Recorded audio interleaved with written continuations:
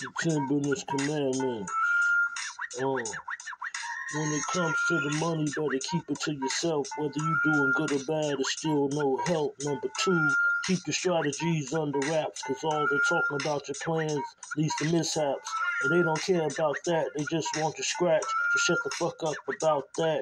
And number 3, words are just words to me. Better get a contract when my eyes can see. Everybody gotta sign something. Number 4, don't take your money and buy yourself pleasure. Reinvest in your business and your customers bring the treasures. And don't mix business with pleasures.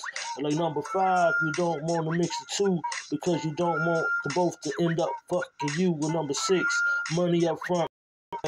The reason why cash in front of my name. And number 7, don't hire family and friends just for nothing. Make sure they good at doing something. Number 8, remove